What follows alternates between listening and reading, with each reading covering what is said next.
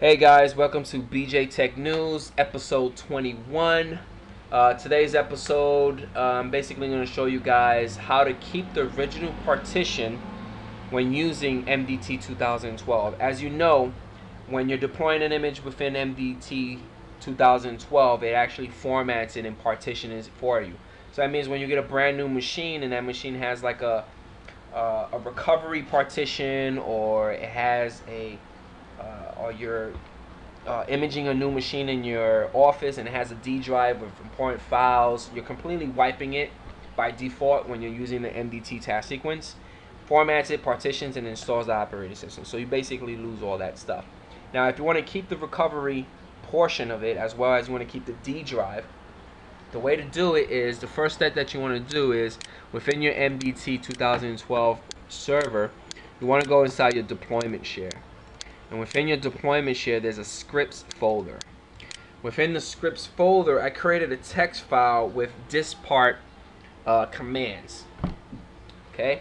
Now, I gave it a name as dispart only C. So you guys can basically name it whatever you want, but make sure you remember the name because you're going to be using it later when you're configuring the task sequence stuff. So I'm going to double click on this file, and this is what the commands that I gave it. I'm selecting disk 0. And then I'm selecting partition 1. Now make sure you choose the correct number when you're selecting the partition. Okay. Then I'm pushing out a format of FS equals to NTFS, and I'm also labeling the partition as OS, and I'm doing a quick format, and then I'm exiting out. Okay. Once you do that, save it. Make sure that you know the name, and now it's time to manipulate your task sequence. Now, I went ahead and inside my task sequence, I created a folder called Partition OS Images, and I created a standard task sequence. So I right-clicked on it, new task sequence. I gave it a name, task sequence comments if you guys have, and I did a standard client task sequence, and then I follow all the prompts. Okay. Then once you do that, double click on it, and it's time to manipulate the task sequence. Now the first thing that you want to do is, you got two options. You can either delete it or disable it. In my case, I just disable it.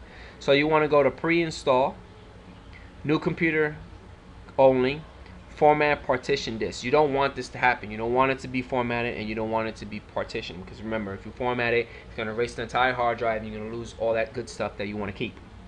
So in my case, I just disable it. Now, next thing that you want to do within the new computer only, you want to go to New, General, Command Line. Once you do that, you want to give it a name. For me, in my case, I gave it Custom C Format. Now, the command line is very important. So, the command line is dispart /s open quotation percent script root percent / dispart only c.txt close the quotes. Now, whatever name you gave that text file, you got to make sure that's what you put there. Okay. Once you do that, the next step that you have to do, you got to go inside the install folder and go to install operating systems. I believe by default it's on logical drive letter stored in variable, but you want to change it into specific disk and partition. Disk 0, partition 1. Now remember, partition 1, whatever number that you place on the text file has to match this guy. Okay? Gotta make sure this matches what the text file says.